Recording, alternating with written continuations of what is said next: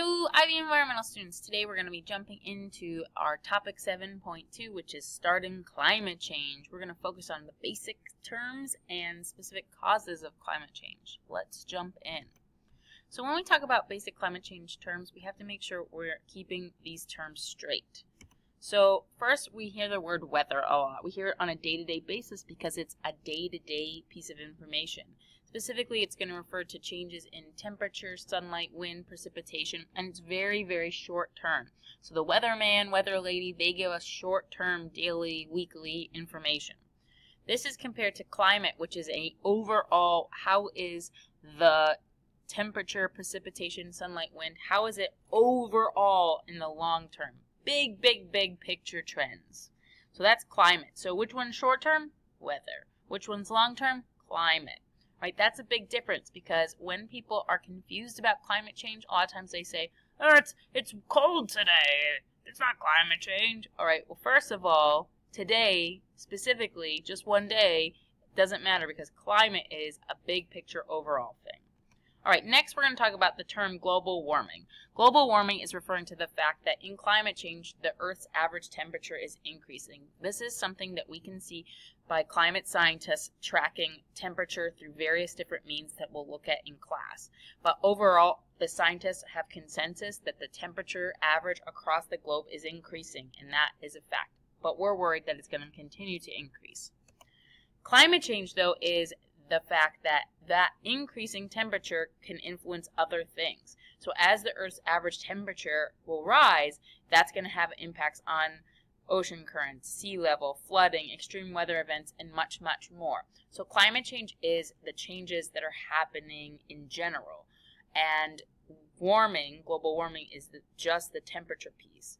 All right, so now that we have some of those basic terms down, we're going to jump into the major causes. But even before then, a couple more terms. So we're going to learn this word, the greenhouse effect. The greenhouse effect, that term, is referring to a natural phenomena, a natural process. The natural process is that solar radiation, sunlight, will enter the Earth's atmosphere as short wave, high energy UV. We've been talking about UV entering all the time. We hope that that ozone layer will block some of it out, but sometimes some of it gets through, right? Well, the part that does get through past the ozone layer, past some of the clouds, that part will hit the Earth's surface and it'll bounce back off the Earth's surface as lower energy, longer wave infrared. All right, IR stands for infrared.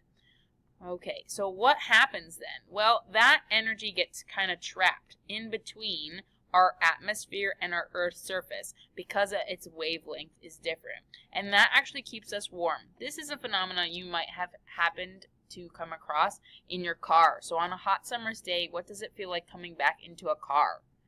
It's really warm, right? Because that car, it traps in a lot of energy. So we're going to make sense of this a little bit more because humans have enhanced this problem, all right? Because we need the greenhouse effect so that we don't become an ice planet, but we don't want too much of it. And unfortunately, we're getting too much of it because of things called greenhouse gases, which I'll abbreviate GHGs. They trap more of that long wave, low energy infrared, and that's going to increase the temperature more and more. How does this happen? Well, again, remember that just like your car can trap the light bouncing back in and out of your car, right? So it comes in as UV, it gets trapped as infrared, right? And that keeps our world just warm, but we don't want it to be too hot, right? And so what we're talking about here is what happens if we were to thicken the glass on their car, kind of like a magnifying glass, right? What would happen to the temperature on the inside of your car? It would get even hotter. Well, that is the problem with the human impacted greenhouse effect. So our normal atmosphere has these greenhouse gases that we'll talk about in a moment. But through fossil fuel emissions, factories, and such, we have put way, way, way more of those greenhouse gases up into the atmosphere. And they keep trapping that infrared long wave, low energy. And that's heating us up. We're going to practice kind of discussing and graphically showing this process. So in general, greenhouse effect happens naturally, but humans are enhancing it and making it worse. Well, what were those GHGs, or greenhouse gases? You actually have to know these different things, where they come from, how they're different, how much exists in the atmosphere of them. So let's go through them step by step. So greenhouse gases are things that can absorb and emit that infrared radiation. Remember, they're like the glass on the car that is trapping the energy in. So when we think about them, we need to know, well, how much is there of these things in the atmosphere, because that's going to be really impact how worried I am about them. So the number one of these in the atmosphere is actually water vapor, which makes sense, right? Water's evaporating and going into the atmosphere, but why are we worried about it? Well, we'll talk about that in a moment, okay? Carbon dioxide, that's the one we hear about all the time in the news, and it's the one that we feel like we can have the biggest impact on. Methane, all right, methane is called CH4. That's a big one, and we don't talk about it as much, but it is very important. Nitrous oxide. Notice that I'm not referring to this as NOx because it's N2O. There's only one O. There's actually two N's. This is going to be something we find a lot in fertilizer, and we'll talk about that in a moment. But do not call it NOx because it is not NOx. Lastly, we have CFCs and HCFCs, which are the synthetic cousin of CFCs. So let's talk about these in order, and we'll also want to know, are they all equally as powerful at warming the globe? So when we talk about the strengths and how worried we are about these things, we call it global warming potential, which is abbreviated GWP, global warming potential. That is the efficiency of the molecule of the GHG. How strong is it? And it's usually going to be relative to carbon dioxide. All right, so when we think of this, notice that we are going to give carbon dioxide a global warming potential of 1, because everything is going to be relative to carbon dioxide. And I would copy down this chart because it's pretty important. Next we have methane, and methane lasts a lot longer in the atmosphere compared to carbon dioxide or water vapor. This is how long one molecule would stay in the atmosphere. On top of that, it is so much better and stronger at warming the earth. So we would rank it 72 times as warming as carbon dioxide. Whoa! So that is scary, right? But it was less frequently found in the atmosphere as we saw in the previous slide, but still it is a lot stronger at warming the globe. Nitrous oxide, that N2O, it lasts even longer in the atmosphere, right? One molecule will just get stuck up there in the atmosphere for a really long time. And it is almost 300 times stronger than carbon dioxide at warming the planet. Whoa! That is how much stronger it is at keeping that infrared energy stuck near us on the planet. Then we have CFCs. Oh my goodness gracious. 100 years in the atmosphere and 11,000 times stronger at warming the planet. 11,000! Scary. And then we have its synthetic cousin that was trying to initially replace CFCs, is also terrible. It doesn't last as long in the atmosphere, but it's still 5,000 plus times as bad as CO2 at warming.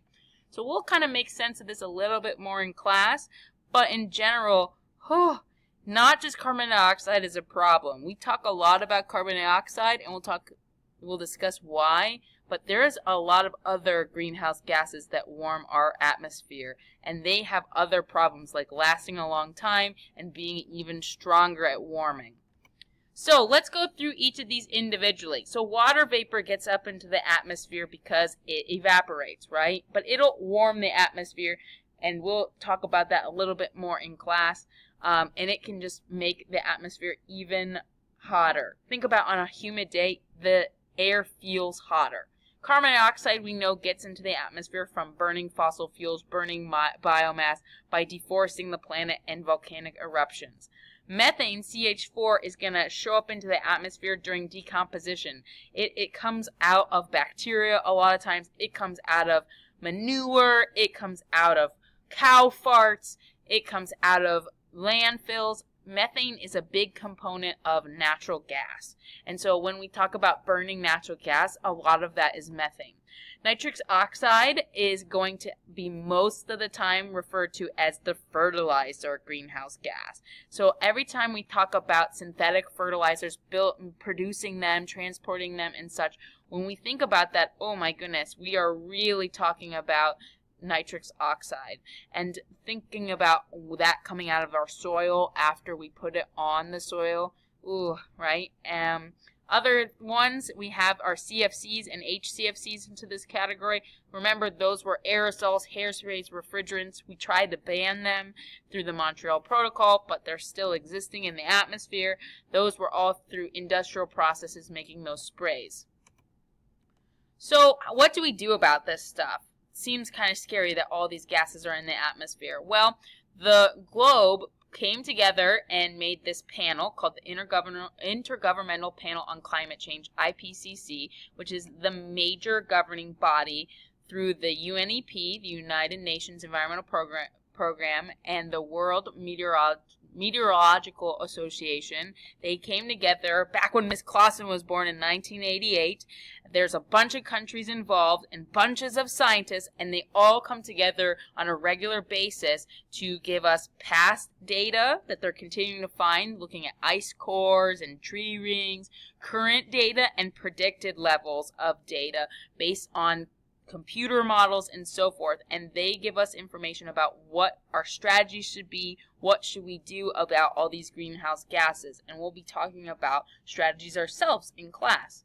But in general, what we're finding, especially for CO2, which is our major focus, is that since industrialization after 1750, we have an increasing technology amount, we have an increasing population size, more money, more people are striving to be MEDCs, more consumption of natural resources or natural capital.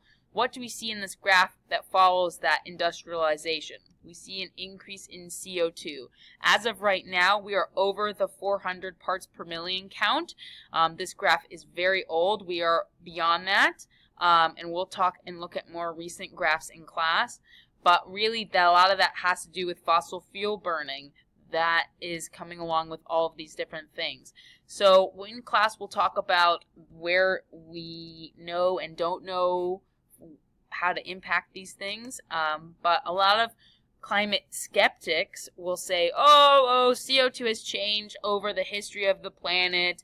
It's not humans that are causing this. Well, here's my response to that, and same with the response of the scientists across the planet and globe right now who've all come to consensus say, yes, CO2 has fluctuated up and down throughout the ages during geologic time thousands of years ago. However, we are now going at a faster rate of increase after industrialization and are beyond the regular normal amount. All right, we have not seen this high. Remember, I said we're above 400 now. This is an old figure. We have not seen this amount since back earlier than when the mammoths existed. All right, and many other creatures have gone extinct because of these amounts. So we are worried. All right, we'll talk more in class about impacts and ways we can adapt and mitigate these problems. Great job, guys.